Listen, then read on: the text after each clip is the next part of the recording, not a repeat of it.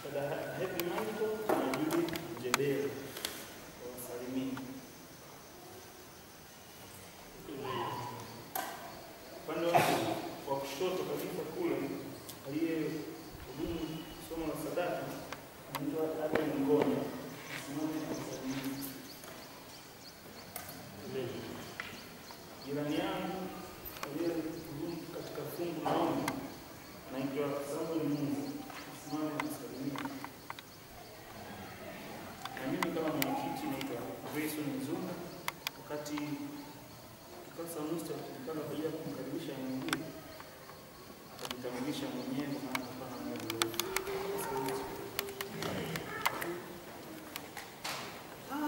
Habari njema tunaleta kwako juu ya huyu mkombozi wetu, asihi tuache maovu, tumrudie yeye leo. Habari njema tunaleta kwako juu ya huyu mkombozi wetu, asihi tuache maovu, tumrudie yeye leo. Usikate tamaa, magumu yajapo maishani mwako, umwite kila wakati, naye atakusikia. Usikate tamaa, magumu yajapo maishani mwako, umwite kila wakati, naye atakusikia.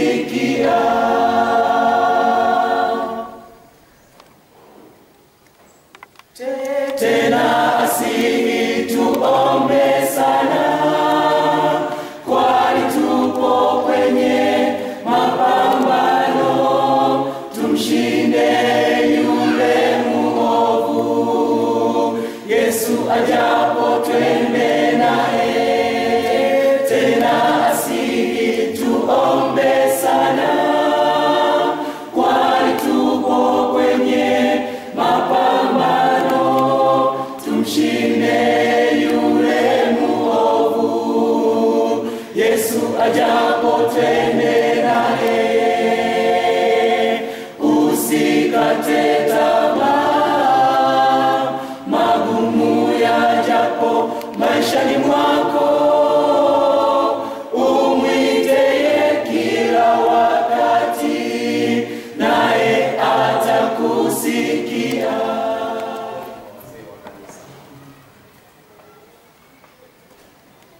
Nawashukuru waimbaji kwa nyimbo zenu nzuri. Mungu azidi kuwabariki. Kweli nyimbo ni zenye mguso. Kianza na kikundi kile cha Roya, wametumbia namna ya kupeleka neno la Mungu, na vile vile kwa ya Mosi wakitusihi kwamba tusikate tamaa. Vikwazo ni vingi njiani katika safari ya maisha ya Mkristo, si ya lele mama. Maisha ya safari ya kumfuata Kristo ni maisha ya juhudi, maisha yenye vikwazo vingi, maisha wakati mwingine ya kukatisha tamaa, lakini tunaambiwa tusikate tamaa, tumwangalie Kristo, kwa maana yeye ndiye kiongozi wetu katika njia. Haleluya. Nilipokuwa katika hali ya kuwa mtoto, baba yangu alituacha pamoja na mdogo wangu. Tulifanya juhudi kubwa katika maisha kumtafuta, lakini ilishindikana. Ilinipasa kuweza kutafuta marafiki, kutafuta juhudi ili niweze kupata kuwa na maisha ya furaha maishani. Wakati nilipokuwa mdogo, umri wa miaka kama 8 hivi, kwa vile mwili wangu ulikuwa ni mzito, na hivyo mara nyingi katika michezo nilikuwa nikianguka tu ovyo, na hili nalo lilinisukuma zaidi, na hata nikawa kama kituko katika maisha.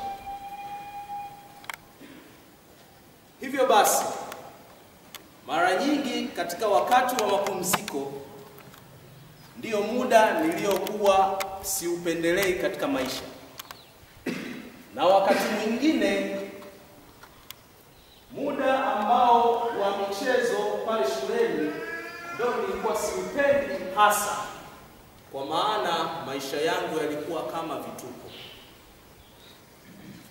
Kwa vile pale shuleni tulikuwa tuna muda wa michezo, na hasa mchezo mkuu katika shule yetu ilikuwa ni mchezo wa baseball, ambao ulikuwa ukitufanya tuweze kukimbia. Mtu mmoja alikuwa akirusha mpira na tulikuwa tukikimbia kutoka pointi moja mpaka nyingine. Na hivyo nahodha ama kocha wetu alipokuwa akiweza kutupanga katika mchezo huu, mara nyingi nilikuwa nikipangwa kuwa wa mwisho. Kwa vile kulingana na mwili wangu ulikuwa ni mzito, na hivyo nilikuwa nikionekana kama si mchezaji mashuhuri sana, na hivyo nilikuwa nikuwekwa wa mwisho. Na hasa nilikuwa nikipangwa sehemu ya mbali ili kwamba nisiwe wa mbele katika mchezo huu, kwa sababu ilikuwa ikipaswa kuweza kudaka mipira na hivyo kukimbia kutoka pointi moja mpaka pointi nyingine. Na ulikuwa ukihitaji nguvu ya ziada, kwa vile mwili wangu ulikuwa watepetepe, na hivyo mara nyingi mpira ulivyokuwa ukiwekwa ukipigwa, wakati mwingine nilikuwa sina nguvu ya kukimbia, na wakati mwingine wenzangu ambao walikuwa wakikimbia, na hivyo nilikawa nikiupata ule mpira nilikuwa nikiupiga, hatimaye nguvu zilikuwa zinaniangusha na naanguka, na hivyo nikawa kituko uwanjani. Maisha haya niliyaona si ya maana sana, na hatimaye alinikatisha tamaa. Sasa siku moja rafiki, tulipokuwa uwanjani, nilikuwa nimepangwa katika posti yangu ama sehemu yangu nimepangwa na nahodha, na hivyo yule mpinzani wetu alipiga mpira zaidi na ulikuwa ukienda kasi, na hivyo mashabiki ama wale wanafunzi wenzangu walianza kuniambia, ewe Dewese, mpira huo unakuja, na hivyo wewe mjinga, mpira huo unakuja, wakishangilia hivyo, na kwamba kunisihi ili nitumie nguvu ya ziada. Mpira ule ulikuwa ukija katika eneo nililokuwa nikisimama, na kwa vile nilikuwa nimekunja mikono yangu, nilikunjua kwa haraka na mpira niliudaka. Timu yangu ilishangilia sana na kunisifu sana, lakini furaha hiyo ilikuwa ni ya muda mchache tu, na baadaye niliendelea na maisha haya.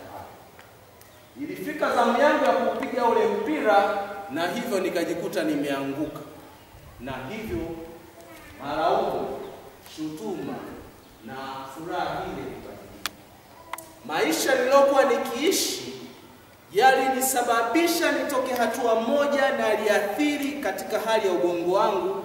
Kwanza nikifikiri maisha yangu nilokuwa nikiishi, wazazi wangu walinikimbia, nikawa niko mpweke mimi pamoja na mama yangu. Maisha nilokuwa nikipitia katika hali shuleni yalikuwa yenye masimango, na hivyo nilikuwa nikijitahidi kuweza kutafuta marafiki wa kuweza kunipatia na kutia moyo, lakini sikuwapata kulingana na hali yangu jinsi ilivyokuwa. Katika maisha tunamhitaji Kristo. Katika maisha tunahitaji mtu wa kutufariji. Wakati kwaya kanisa wanapokuja hapa mbele, waimbaji wote wa kwaya kanisa wanapokuja kwa hapa mbele, tunapoimba wimbo huu, tusikilize kwa makini. Ni wimbo unaotia moyo, ni wimbo unaotuelekeza katika maisha. Wakati mwingine unapitia katika uzoefu mbalimbali, wakati mwingine unapitia katika barabara zenye matumaini, wakati mwingine unapitia katika barabara zenye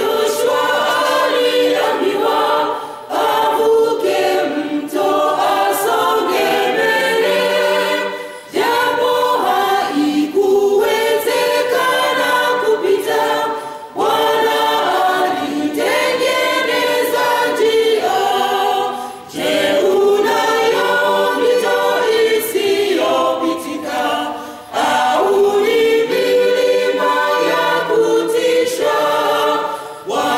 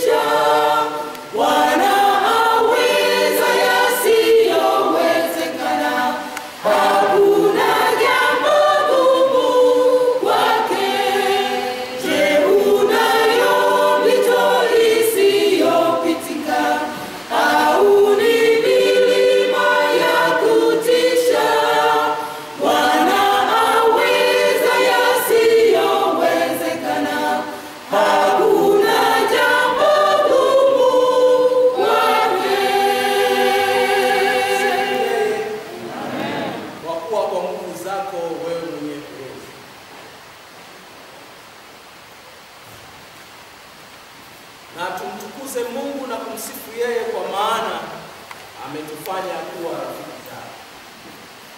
Na tumsifu yeye na kumtukuza, kwa maana amekuwa baba wa wanyonge, amekuwa baba wa waliokata tamaa, na hivyo msifu yeye kwa kuwa amekupa uhai. Ya uzoefu enda kupiga magoti wa kina zaidi katika maisha ya watu tofauti tofauti, na tumeweza kujifunza mambo mbalimbali katika uzoefu waliokuwa wakiupitia, na hivyo nilikuwa nikiwakilisha tu kisa kidogo cha kijana ambaye alikuwa anaitwa Dewese, ambao alikuwa akikatisha tamaa, na hali hiyo ilimfanya aweze kukosa usalama na kutokujiamini, na tangu utoto wake hata alipofikia utu uzima. Wakati mwingine yawezekana pia sisi nasi tumepitia katika uzoefu huu. Tumepitia changamoto hizo ya kukataliwa na watu wetu wa karibu, na kila yeyote ambaye ninahitaji kwenda kumfuata kwa ajili ya kuweza kupata kuunga urafiki naye ili niweze kufarijika, nao walikuwa wakijitenga. Lakini tunaambiwa rafiki pekee Kristo Yesu hakika hata tutenga. Haleluya. Na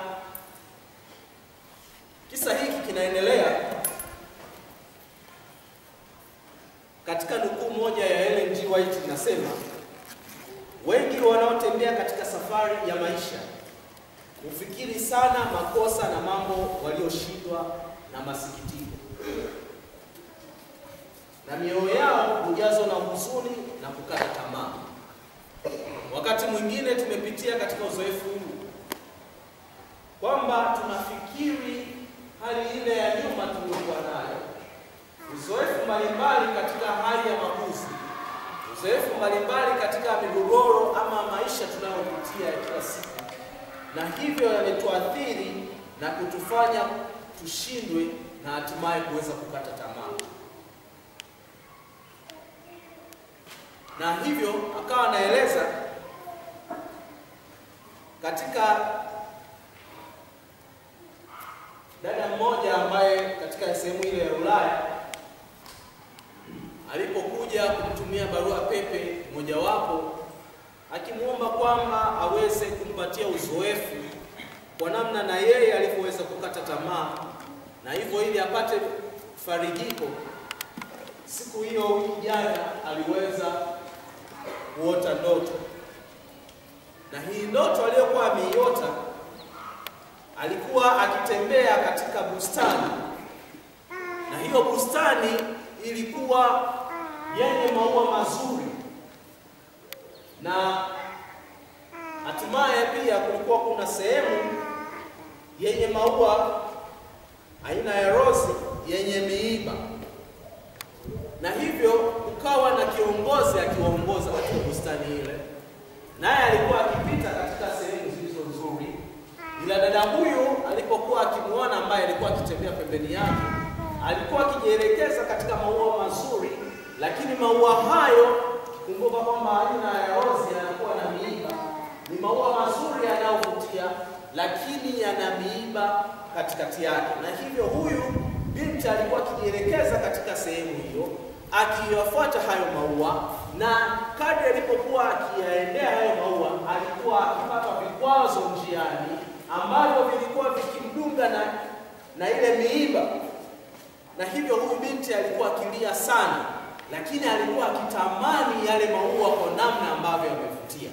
Hivyo katika safari yetu ya maisha, yawezekana tunatembea katika bustani zilizokuwa zinavutia, lakini njiani kuna vikwazo vingi vyenye miiba.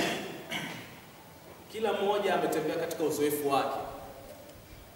Maisha yana sura mbalimbali, yamefananishwa na kitabu. Yawezekana katika kava unalofungua liko katika hali ya uzuri, lakini namna unavyofungua kurasa moja ama nyingine ndiyo unavyoona kwamba hizo kurasa zikoje katika maisha yako. Je, kitabu chako kina kurasa zinazovutia? Je, kitabu chako zina kurasa zenye majonzi?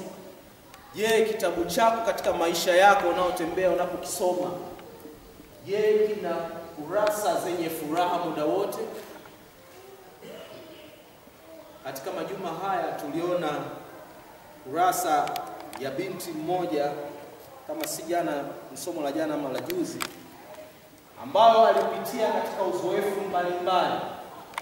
Kila wakati alipokuwa akipata ujauzito, mimba ile ilikuwa ikitoka, na hivyo alijipa moyo na kusema kwamba huyu Mungu hakika alifanya jambo kwa Sara na akaweza kupata mtoto, na hivyo nami kwa kuwa Kristo ninakutumainia, nami nitaweza kupata mtoto.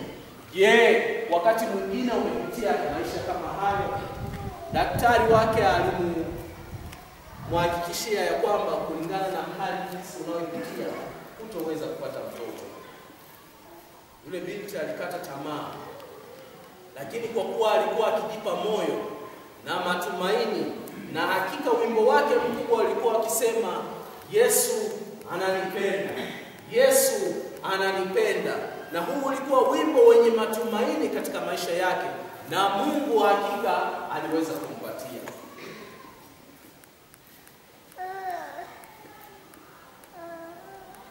Unapotazama nyuma kwenye sura ya uzoefu wa maisha yako, je, hupati baadhi ya sura zinazofurahisha? Je, ahadi za Mungu si kama maua yenye harufu nzuri yakikuwa kando ya njia yako pande zote? Je, hautaruhusu uzuri wake ujaze moyo wako wa furaha? Si jambo la busara kukusanya vitu vyote vilivyopita visivyofurahisha. Udhalimu na masikitiko yake uzizungumzia na kuviombolezea hadi unapojazwa na kukata tamaa. Katika kitabu cha Save to Christ kurasa 116 na ule kurasa 117 na maneno haya yanasema, roho iliyokata tamaa imejazwa na giza, ikifungia nje mwanga wa Mungu kutoka kwenye nafsi yake na kujaza vivuli kwenye njia zake. Na hii ndiyo inanipelekea ukisoma katika kile kitabu cha Mithali 17, anasema moyo uliochangamka ni dawa nzuri, bali moyo uliopondeka ufanya nini? Ukausha mifupa. Tunasihi tukiambiwa kwamba hakika tupitie katika uzoefu wa maisha. Katika hali ile ya uzoefu wa kina zaidi, muangalie Kristo. Usiangalie maisha yale yaliyokukatisha tamaa, usiangalie maisha yale yaliyokuhuzunisha. Utazame Kristo na awe kielelezo katika maisha yako. Kisoma katika ile fungu kuu ambalo linapatikana katika Wafilipi 3 fungu lile la 13 na 14, tunaambiwa maneno haya: ndugu zangu, jihadharini nafsi yangu. Sijidhani nafsi yangu kwamba nimekwisha kushika, ila natenda neno moja tu, nikiyasahau yaliyo nyuma. Tunahitaji tuyasahau yaliyopita. Haleluya. Nikiachuchunia yaliyo mbele, na kaza mwendo nifikie mede ya thawabu na mwisho mkuu wa Mungu katika Kristo Yesu. Kwa kuwa Kristo yeye ndiye kiongozi katika maisha yetu, tumtazame yeye, kwa maana atatufikisha ng'ambo. Nikisoma tena katika kitabu kile cha Petro wa kwanza, fungue kile kitabu cha Petro wa kwanza 2 fungu lile la 8. Inasema, Ndio. tena jiwe la kujikwaza gulu, Ndio. na mwamba wa kuangusha, kwa maana mjikwaza kwa neno lile wasiliamini, nao waliwekwa kusudi wapate hayo. Bali ninyi ni mzao mteule, Ndio. wana mfalme, Ndio. taifa takatifu, Ndio. watu wa milki ya Mungu, Ndio. mpate kuzitangaza fadhili zake yeye aliyowatoa gizani, kaingia katika nuru yake ya ajabu. Ndio. ninyi mliokuwa kwanza si taifa, bali sasa ni taifa la Mungu. Ndio. Mliokuwa hamkupata rehema, Ndio. bali sasa mmepata rehema. Amina. Kwa kuwa mwanzo tulikuwa si taifa takatifu, Kristo aliacha enzi yake akaja akatufia ili kwamba tuwe wake upande wake. Tunahitajika tumtazame Kristo, kwa maana yeye ametufanya kuwa watoto wake. Soma nami katika kitabu kile cha Yohana 15 fungu la 15. Yohana 15 fungu la 15. Yohana 15 fungu la 15.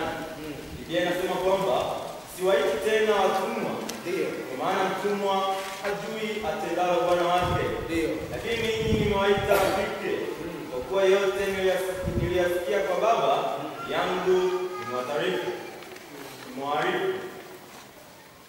Mwanzo sisi tulikuwa watumwa wa dhambi. Kristo akatufanya tuwe wana mbele zake.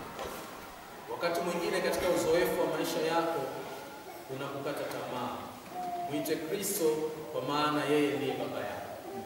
Kwa maana Kristo atakufanya kuwa mfalme, maana yeye anasema katika kile kitabu cha Yohana 3:16, kwa maana jinsi hii Mungu alipenda ulimwengu hata akamtoa mwana wake pekee, ili kila mtu amwamini asifanye nini?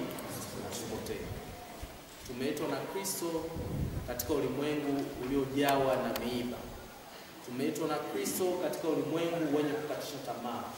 Tumeitwa na Kristo katika hali ambayo tulikuwa katika hali ya ufu, akatufanya na kutuhuisha tena tuwe katika hali ya kuwa hai. Tunamhitaji Kristo azidi kuwa kiongozi katika maisha yetu. Tumeanza masomo haya, tulianza na juma la uhakiki, ikitufanya kwamba tumfanye Mungu kuwa wangapi? Wa kwanza. Na tumeletewa tena juma hili la siku 10 za maombi. Katika uzoefu wa kina zaidi, tumejifunza visa mbalimbali ambavyo watu wamepitia uzoefu mbalimbali katika mwaka huu tunapoanza. Mwaka huu ambao tumeuanza, tumfanye Kristo awe wa kwanza katika nini? Maisha yetu. Tumfanye Kristo akawe tegemeo katika maisha yetu. Tutapitia uzoefu mbalimbali. Watu wengine watatukatisha tamaa, bali tumtazame Kristo, kwa maana yeye ni nani? Ndiye kiongozi wetu. Fungu langu la mwisho, Zaburi ile 27 fungu la 10. Zaburi 27 fungu la 10. Zaburi 27 fungu la 10. Biblia inasema kwamba baba yangu na mama yangu wameniacha, Ndio. bali Bwana atanikaribisha kwake. Haleluya. Fuate Kristo hata kama baba atakuacha. Fuate Kristo hata kama rafiki watakutenga. Fanye Kristo akawe tegemeo la maisha yako. Fanye Kristo akawe ndiye nguvu katika maisha yako.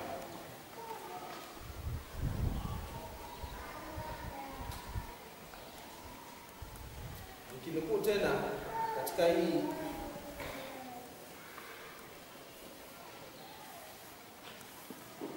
hichi kitabu,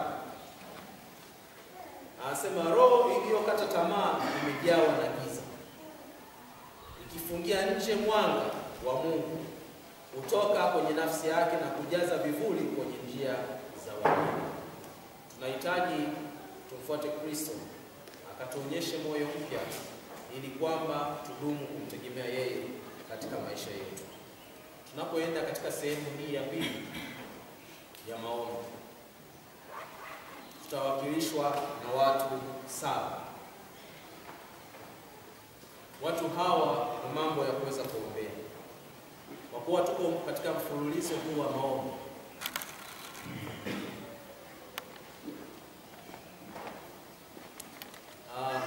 Katika mfululizo wa maombi tutachagua watu 7, na hawa watu 7 ni kama hawa wafuatao. Kwanza atakayeweza kutuwakilisha hawa awapatie hekima ya kimbingu na kufanya maamuzi ya muhimu na kuwaongoza watu. Hilo liwe jambo la kwanza.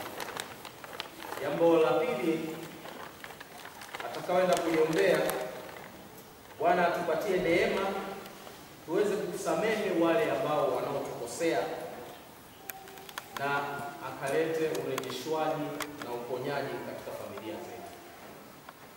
Mtu wa pili atakayeweza kutuwakilisha ni Mama Daines Mayongera. Yeye ataenda kuombea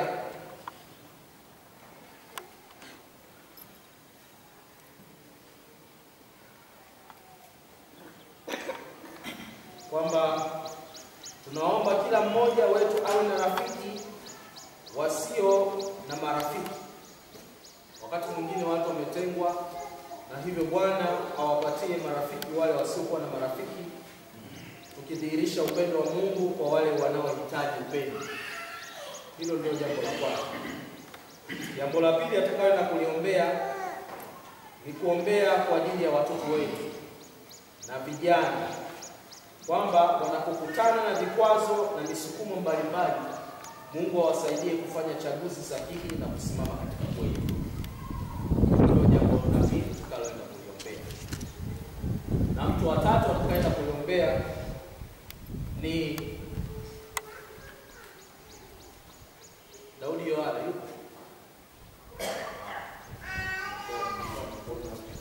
Upo pale. Daudi Yohana taenda kuombea tufundishe kufuata mfano wa Kristo katika maisha yetu ambao usiokuwa na ubinafsi. Hilo la kwanza. Na pili, waombea wamishonari wanaofanya kazi ya Mungu, wanaojitoa kwa kazi ya Mungu. Na mtu mwingine atakayeweza kutuombea ni Zemanyama.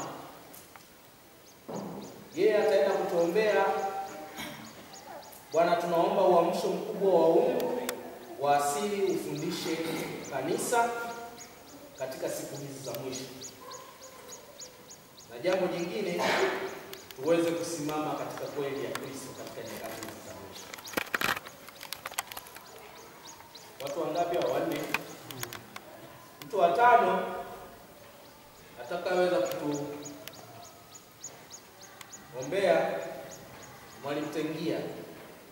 Yeye atatuombea Bwana atuamshe namna ya kuweza kufanya uinjilisti kwa wengine, atupatie nguvu ya kufanya uinjilisti kwa wengine na kuwahudumia yale makundi yasiofikiwa, hasa ndugu zetu wa Kiislamu. Hilo jambo la kwanza. Na jambo la pili,